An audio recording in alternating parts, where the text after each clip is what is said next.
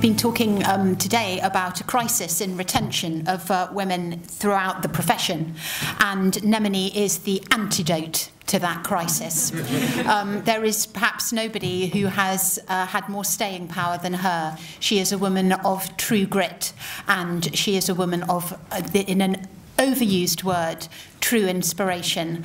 I think, like me, you will stand taller and breathe more deeply after you've listened to her. We have so much to talk about, and they've given us a measly 20 minutes, so I'm going to speed things through and move through Nemone's life. She's 85 now, in chunks, and have to press the fast forward button. Nemone was born in 1932, and we're going to pick things up when she went to Somerville College, Oxford, to read law. Nemone, tell us, was this a good preparation for life at the bar? In no way. It was enormous fun, but we spent the whole of the first year doing Roman law, mostly in Latin. So I could tell you how to manumit a slave, but I couldn't tell you how to defend a shoplifter. Second year? The second year was spent doing medieval land law, mostly in Norman French. So the first 2 years were strange. Of course, one occupied oneself with extramural activities. I was very fortunate. In my room was adjacent to the Radcliffe Infirmary, and although we had to be in the college by 7 o'clock, I could get straight out into the Radcliffe over the roof and go and enjoy myself in the town. It was a splendid preparation for life in general. There you go, funny and scandal already. And Nemone, how many of you were there at college reading law? 2.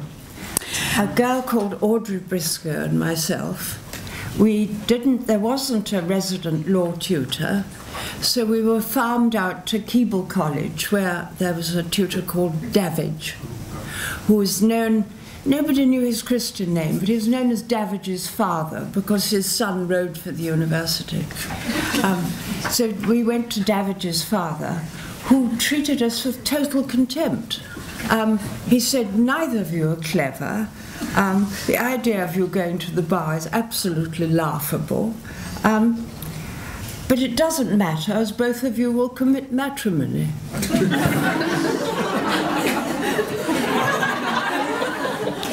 Good news when they got a part-time tutor. Tell us about her. The part-time tutor was Hazel Fox, who was Lord Denning's stepdaughter. And I think she was in Fountain Court. She got chambers, unlike most women at that time. But it's said that she was given her tenancy because everybody wanted to know what the old man was up to. So that's your life at university. You then found a pupillage, and I want you to tell us how you were able to do that, given that so many women at the time were able to gain a qualification but then weren't able to use it because they just couldn't get a foot in the door. I'm afraid it was nepotism. My father at the time he was a professional soldier, and he was chief of intelligence for the Rhine Army in Germany, and he was investigating war crimes and feeding the information he gained to the Nuremberg team of prosecutors. So he became very friendly with David Maxwell Fyfe, later Lord Kilmuir, and he asked him to fix me up. So it wasn't on merit, I'm afraid, it was purely nepotism. And so I was given a pupillage with a man called Mervyn Griffith-Jones, who was one of the team prosecuting at Nuremberg, and he was at the time Treasury Counsel, practising mainly at the Old Bailey. So I spent my first 6 months with him. He didn't at all like taking a woman, although he was very nice to me, but I could see him bristling with embarrassment when I appeared with him in court or in the bar mess at the Old Bailey. And his clerk, who was a very redoubtable fellow called Henry Twelfthtree, I remember him saying to Mervyn, "Sir, this is a royal command, but it need never be repeated." And on the day I arrived in Chambers, the junior clerk was given the job of going to Boots in Fleet Street, getting some nail varnish remover, and removing my nail varnish.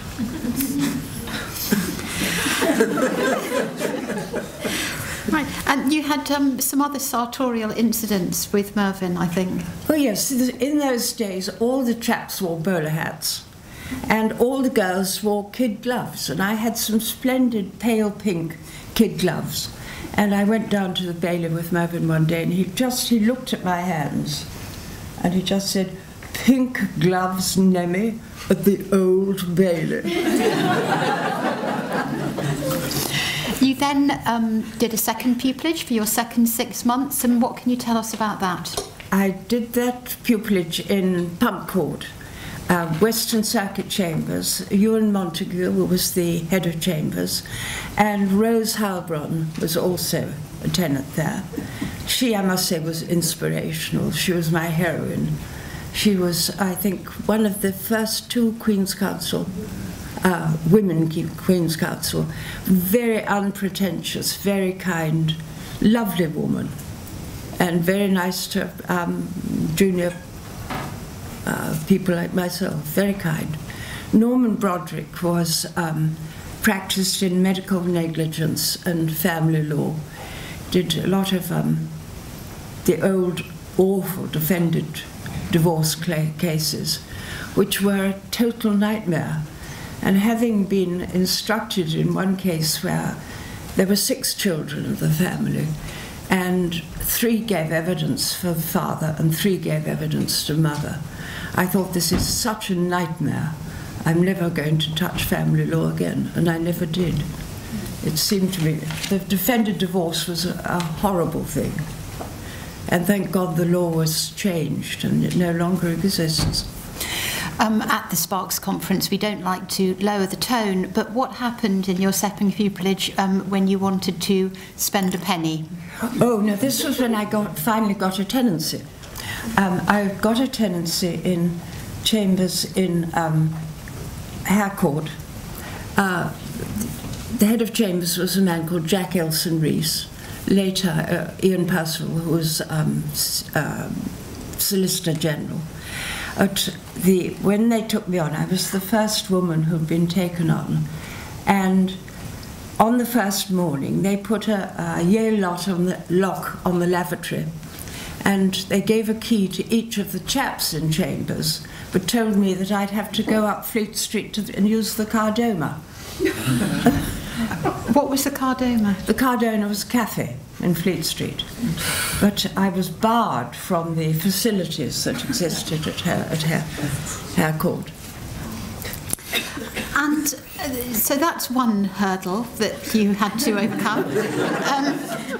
Shame they didn't have Fitbits in the 1950s. But what happened about work? I wasn't allowed any.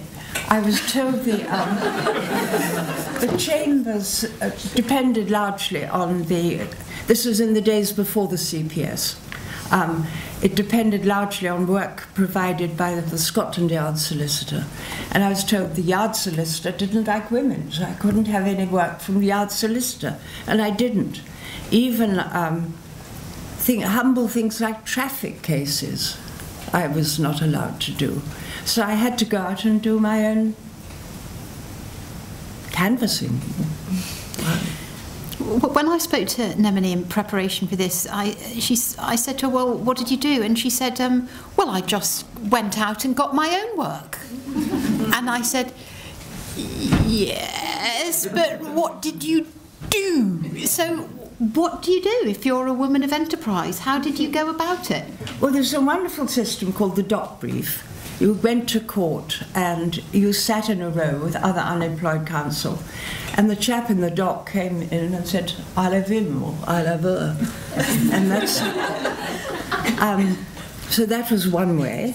The other way was going on circuit. I was on the Western Circuit, and one went down to, say, Winchester, Exeter, all the way down to Penzance. And one stayed in the bar hotel, and one had dinner with the rest of the bar in a part of the dining room that was curtained off from the general public. And the wine waiter had certain patronage, and he would come round at dinner and lean over the back of one's chair and say, Miss Lethbridge, would you take the case of that? And he had this pool of prosecution work. So he was a very valuable source. I really do think we're missing a trick. Clerks are so overrated, you know. Bring back the wine waiter. So you got dock briefs, you went out on circuit, but there came a time when you got a bit of a break. Now, how did that happen? I got a break because I was instructed by a firm where the senior partner, who did all his own advocacy in the week, was Orthodox Jew, and he couldn't go to court on Saturday. So he used to send me to court on his behalf. And so I did get some work from this firm. And he had a lot of work in the East End, which was useful. And that was how, we're not going to talk about them too much because we're here to talk about the women doing the work, but you had some particular clients that you came across that way, and just touch on them briefly. Oh, they were called the Krays brothers. And they used to get arrested every Friday evening by a very vigorous young PC in the East End. And so every Saturday morning they would appear in Arbor Square Magistrates Court. And there I would be, making myself busy. And I thought I was, you know, really the cat's whiskers, because I got wonderful results for them. I didn't think it had anything to do with the large men standing in the back of the court, looking rather menacing. So it was a good way to build up a practice. I've got this scrapbook, and there's a newspaper cutting of you at the age of 24 in the Criminal Court of Appeal. Can you tell us anything about that? Well, I didn't remember the case until you showed me the cutting. There, 24, you're in Yes. the Court of Appeal, you know, just not terribly memorable, really. I now remember it was a firearms case, again from the East End, so I guess it must have been the Krays connection, because they did recommend me to their mates.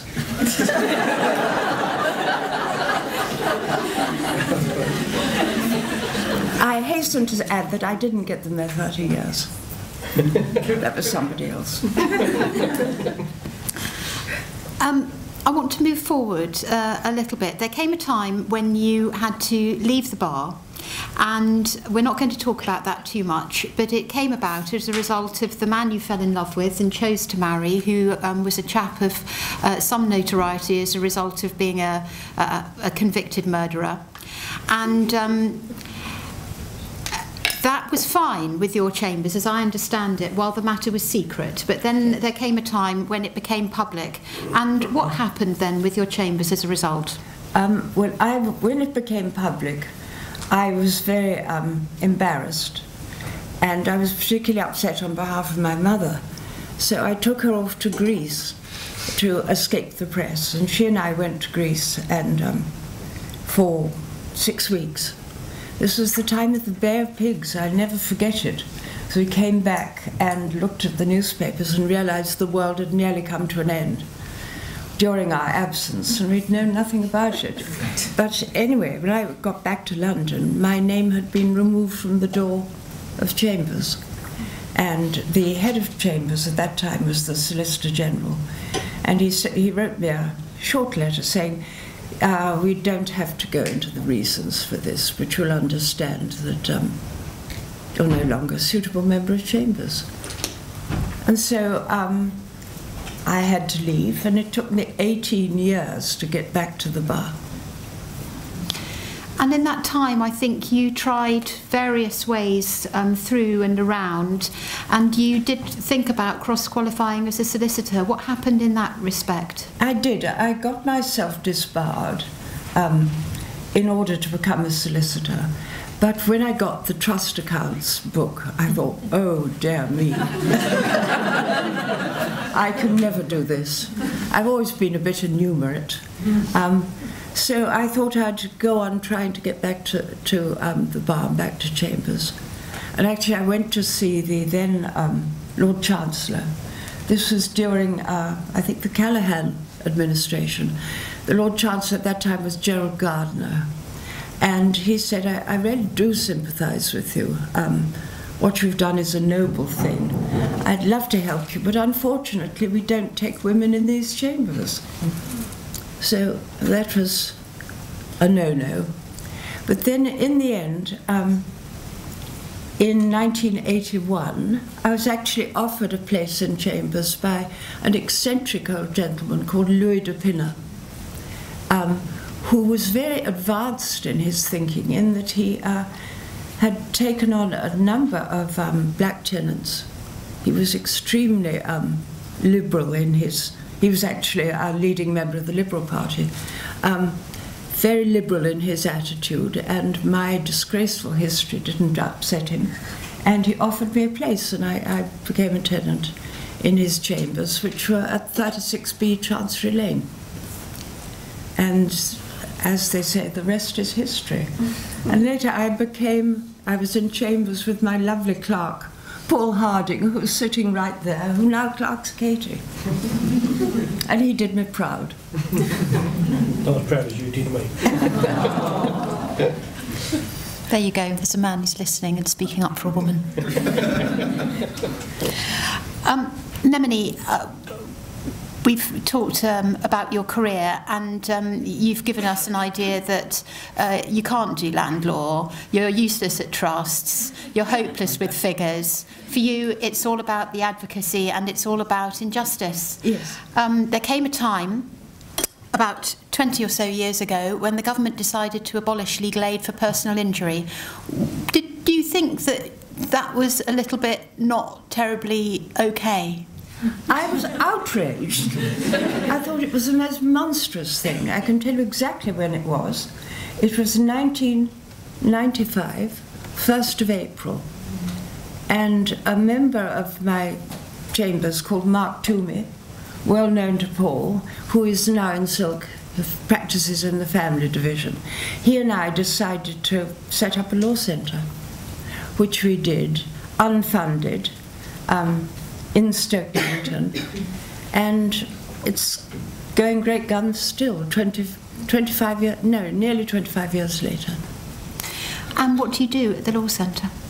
We do pretty well everything except employment. We don't, because employment requires an office which is open 7 days a week, really, because there's such a strict timetable in employment law.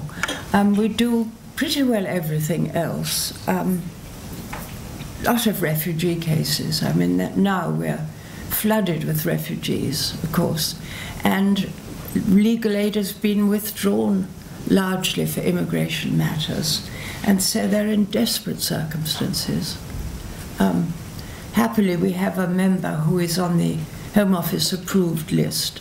You can't practice in immigration law unless you're on the Home Office approved list, but we have somebody who can cover that. And so we do a lot of immigration.